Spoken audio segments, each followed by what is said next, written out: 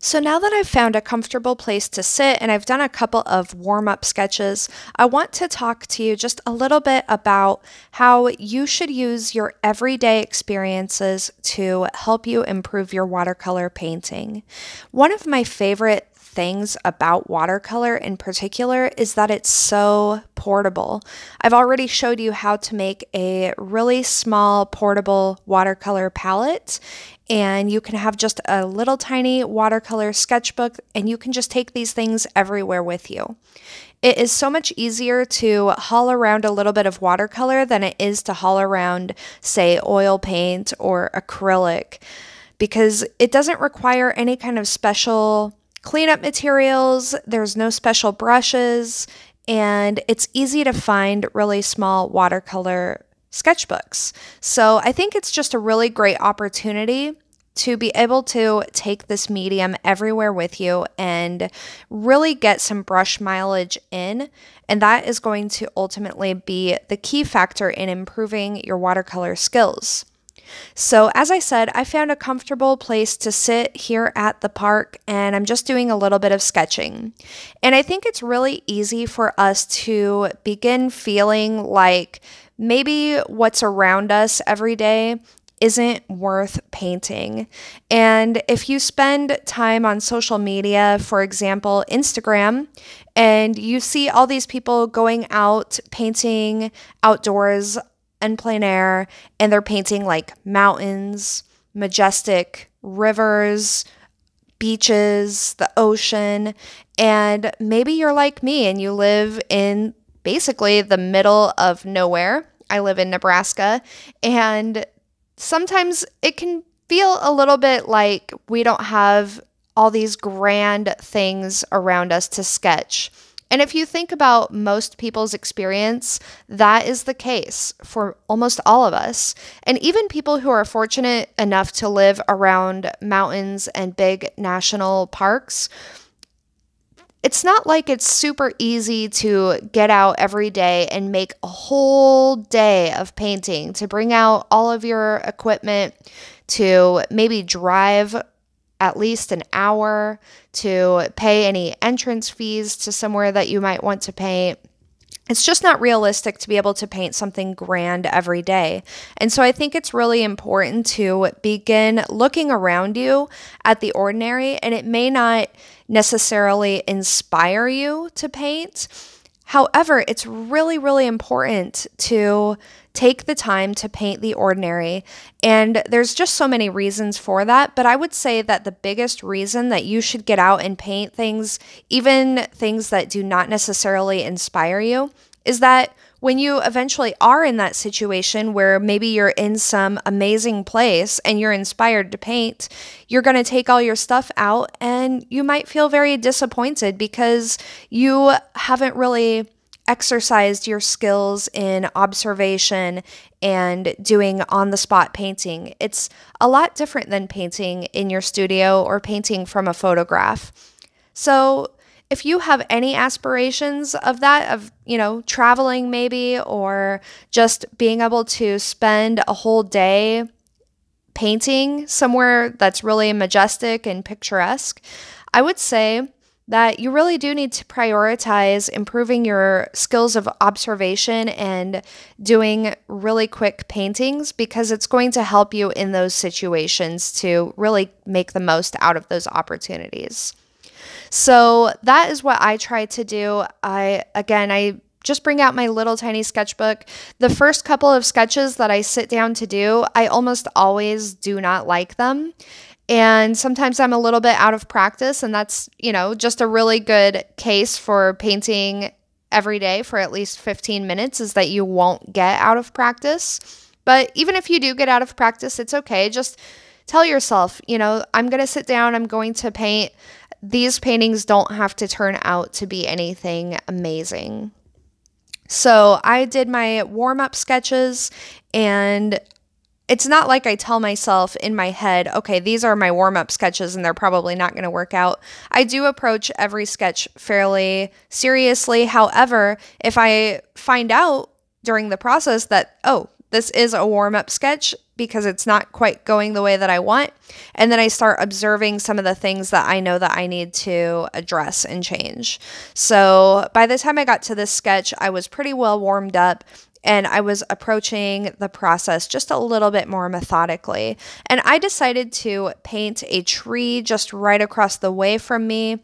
And I really liked the way that it was just reflecting in the water. And I wanted to take advantage of the format of my sketchbook and do kind of a vertical spread. This isn't something that I do very often, but I want to do more of because it's such a challenging format to paint either a very extreme panorama scene where it's horizontal, or the inverse where you're doing that but it's vertical. I actually think that that's even a little bit more challenging, but I thought this was a great opportunity to just kind of experiment with that format.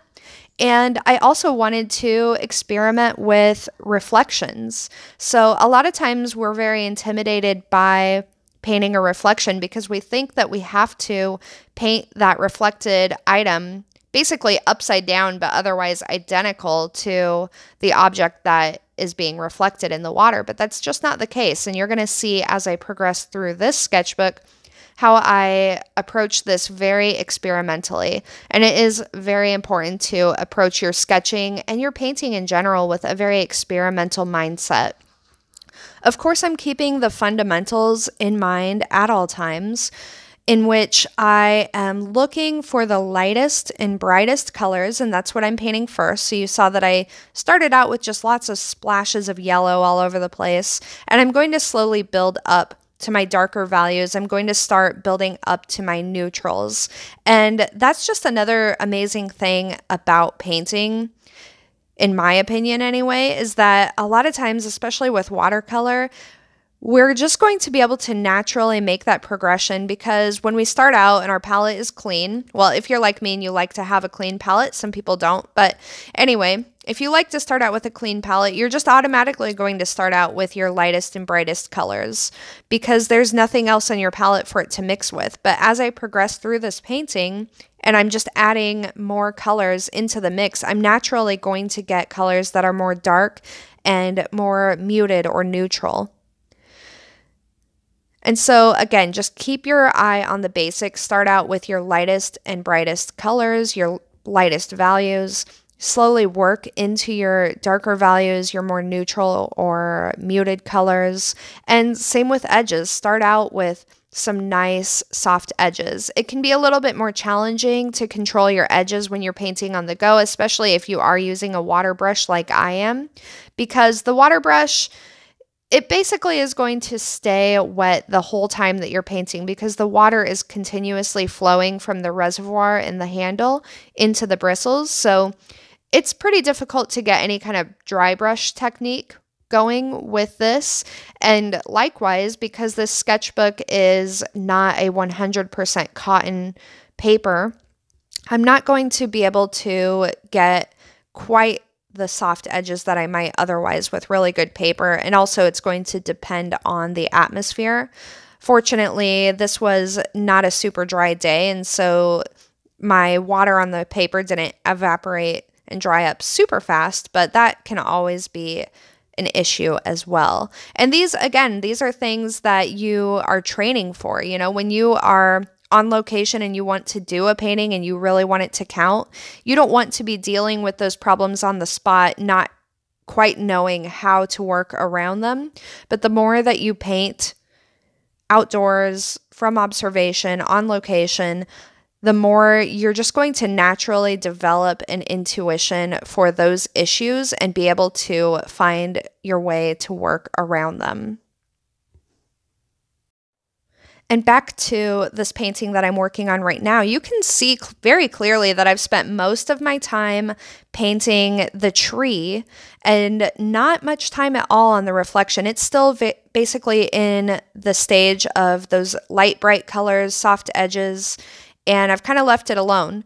But I'm trying to keep that reflection very loose because I want to create a impression of water that's not completely still. And so this isn't going to be a perfect duplication of the tree reflected into the water.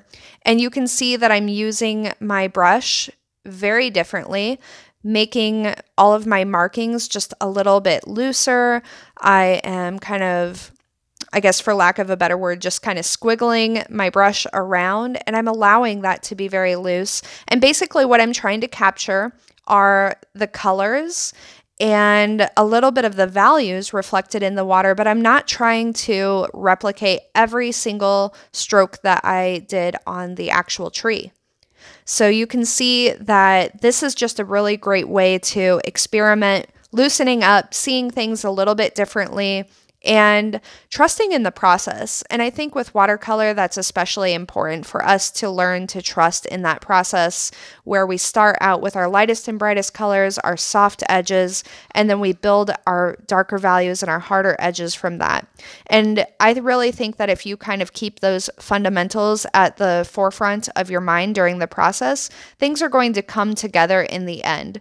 And as I've stated in my previous classes on watercolor for beginners, a lot of times the most challenging thing about watercolor is that it starts out very abstract. It starts out where maybe it doesn't feel like it has a really solid direction. It's not exactly like coloring in a coloring book page. So we have to build up from that abstraction and build the structure in. And so I think that it's very important to keep that process in mind and learn to trust that process to help you bring a composition together. And just trusting in that process alone is going to get you a really long ways. It's easy sometimes, I think, to forget that process, especially when we are on location and we're feeling a little bit rushed. And even if you're not feeling rushed, you are going to just automatically paint a lot faster when you are painting on location. I haven't quite figured out why that is, but I think it just has to do with being a little bit out of your element, out of your comfort zone. So you're just automatically going to work a little bit faster. And when you're working faster and there's a lot of information coming into your mind and you're trying to solve a lot of problems, it can be easy to let those fundamentals go by the wayside and kind of forget about those. And so it's really beneficial that when you sit down, you kind of keep those things in mind the entire time from the very beginning of the painting process, because that alone is going to get you a long ways. But I do want to emphasize that it's certainly not about perfection. I would say actually in this sketchbook in particular, the vast majority of the pages that I've filled out, these are not things that I would ever want to show anyone. So the sketchbook is really your opportunity for experimentation, for learning from mistakes. And those mistakes, as frustrating as they can be, those are what are going to really advance you in your pursuit of this medium and really any artistic medium. So when you're out on location, it's not just that you have to paint landscapes. You don't have to paint trees or, sprawling panoramas. Sometimes it's really nice just to find a comfortable place to sit, as I have here, and just pick something up right around you. I didn't even go searching for this little leaf. It was actually already on this picnic table where I'm sitting. And I decided, that's good enough. Again, keep your mind very curious, keep your mind open, and learn to explore the ordinary. Learn to see beauty in the everyday things all around you. And it doesn't have to be the most vibrant fall leaf that's, in perfect condition and it has all these amazing blends of color going on. This is just a leaf that was laying around and I decided to just take advantage of that. Maybe there's something interesting to find here, and the process of deconstructing something very simple can be very therapeutic and enjoyable. So what I'm doing here, again, whether I'm painting a landscape or I'm doing a simple observational study like this, I'm going to start out with my lightest and brightest colors, lightest values, and I'm going to work up from there. And I'm going to try to see this object in that way. So when I'm observing it, I'm trying to look for the areas in the leaf that are very light, that I want to try to preserve, and then areas that I should wait to address. So I'm not going to address the darkest areas right away. And you don't always have to do a background. It can be very nice, especially when you're doing a very simple observational painting of an object like this, maybe just to leave the background white. However, I sometimes just get impatient while I'm waiting for the paint on the object to dry, and so then I just kind of go ahead and put in a really loose background. Definitely not trying to mimic every detail or even the color of the actual background. Kind of let that be fun and let those colors just merge together. And then when that leaf is dry, then I can start going in with my darker colors and values and my harder edges to really bring some nice form to this object. And it doesn't need to be something that you try to do super realistically. It can just be a matter of wanting to explore the very subtle color in that object and maybe even exaggerating those colors a little bit. One of my favorite things about painting ordinary objects like this is that just by painting them, it makes that object a little bit special to you. So this leaf just laying around on this picnic table, nothing special about it, something that, I wouldn't otherwise notice, no one would ever notice probably. And just by spending some time with it and observing it and finding all these subtle nuances of color and value, looking at the way that the light hits it, the way that it casts a shadow, it just makes it feel a little bit more special. And as I said, this can be something that can be very therapeutic for you, especially if you're not feeling particularly creative in the moment. Just taking some time to observe something ordinary can help to kind of just ease up your mind into the creative process, I think. And painting ordinary things around you is also very nice and therapeutic because it becomes a document of what's going on in our lives at the moment. Because a lot of times little things in our world change with the seasons, change with the years. And so this can be something that you look back on later and it kind of conjures up those nice feelings of fall, especially if you're like me and fall is your favorite season. I like to flip back through my sketchbook and just kind of think about how fall felt that particular year. Maybe I'm looking at the sketchbook and it's already in the dead of winter, and it just becomes a very nice way to document your life and to look back at these sketches. Even if you do the sketch and it's not a great sketch, it's not your favorite thing in the world, looking back, you're typically going to see these little sketches with a lot more warmth than maybe you felt in the moment. Maybe you did get frustrated while you were doing the sketch in the moment, but I can almost guarantee that when you look back later, you may not think it's a great sketch, but you're still going to remember it as being kind of a special moment that you took time out of your life to do a little bit of observation. In this next sketch, I basically just turned my head a little bit and noticed that some people were on the bridge over in the distance, and I decided not to sketch all of the people. There was a guy fishing, and then there was a woman just kind of sitting on the bridge, and I could see her reflecting into the water, and I really felt inspired by that just in that moment, because while her image was reflecting in the water, I kind of imagined that maybe she was just reflecting on her life. And so I felt very inspired just in that moment to sketch her. Definitely was not something that I had planned to do. And that's going to happen a lot. And those opportunities don't come when you are not painting. So it's not always going to come. You're not always going to have a moment where something around you just happens to inspire you at the moment. Sometimes you're just going to go out and you're going to sketch just something very ordinary, like a leaf or maybe the bark of a tree or something like that, and then you'll go home.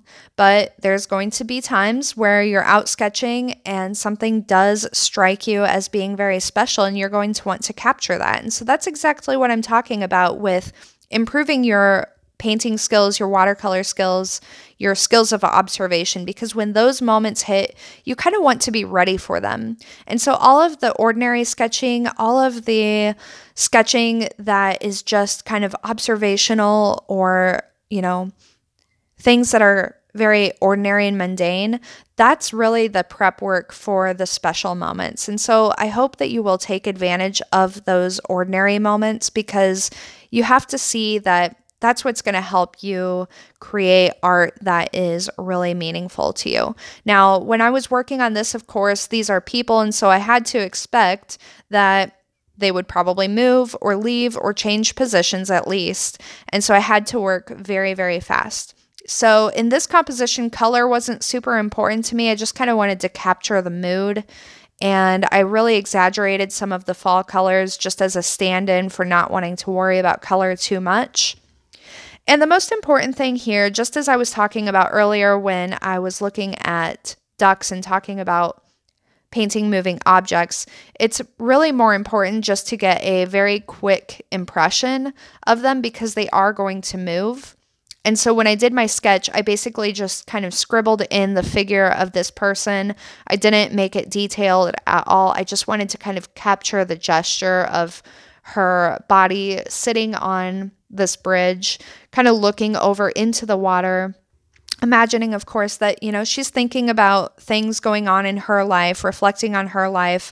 And then just like I did with the tree a couple of minutes ago, I'm just doing a very loose impression of her reflection into the water. I'm not trying to paint her upside down in the water. Just some squiggly little lines are going to give the impression of her reflection, and that is good enough. And, I didn't know it at the time, but I was just warming up for this moment and was able to approach this little sketch with a lot more confidence than I would otherwise if I hadn't done any warm-ups. And maybe this was right when I sat down to paint and I wanted to capture this moment. I probably would have ended up feeling very frustrated with this sketch because I was still not really in the correct mindset for doing a painting like this. So every chance that you get to sit down and do a sketch, whether it's something very ordinary, something mundane, maybe boring, nothing special, challenge yourself to find what is special about it and to do it, because that is what is going to ultimately prepare you to do the paintings that you kind of idealize and that you really want to do, or that might end up hanging on your wall or someone else's wall. And because I was filming these sketches for this class, I did sit at the park for probably about an hour. And during that hour, I did, I think, about 6 little sketches. Not all of them worth showing you, of course. But even on an ordinary day, I would just bring my sketchbook with me wherever I happen to go. As I said, it fits easily in my bag or my fanny pack, whatever I happen to be carrying with me. And I might spend just 10 minutes a day doing a really quick little sketch. It doesn't always have to be about sitting somewhere for an hour and doing a whole bunch of sketches. It can be very quick, very simple, and most importantly, relaxing.